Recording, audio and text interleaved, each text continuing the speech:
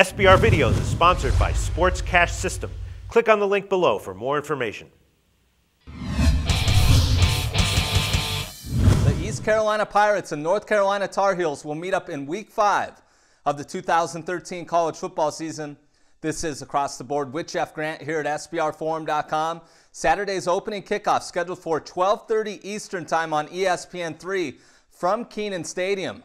The Tar Heels opened up as 10-point home favorites. That number has reached as high as 13 in the betting market, while the total has also been a mover from 58.5 to 61 at SBRodds.com.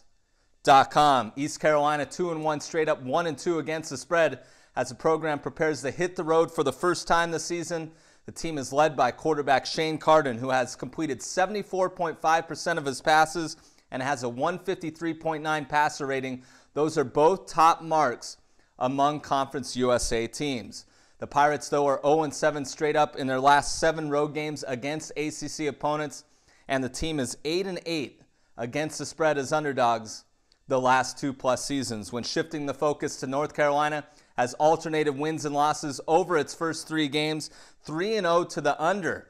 Thus far in 2013, the Tar Heels 12-2-1 straight up all time in the series, winning the last 4 meetings. Quarterback Bryn Renner has won his previous 2 starts in the series, combining to throw for 551 yards and 6 touchdowns. North Carolina is also 13-2 straight up in its last 15 home games, including a 7-1 mark under second-year head coach Larry Fedora, who's averaged 47.6 points per game in front of the home fans. 3-0 straight up, 2-1 against the spread versus Conference USA opponents since 2011. If you think East Carolina is going to cover this game, then I think you need to look to the total and the over.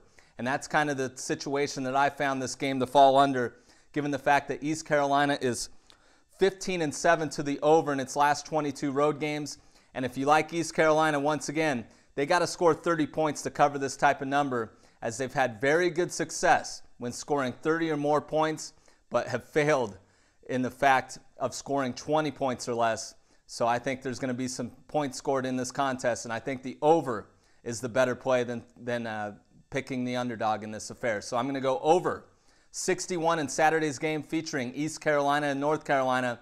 This has been another edition of Across the Board here at SBRforum.com, and you can follow me on Twitter at Jeff Grant Sports.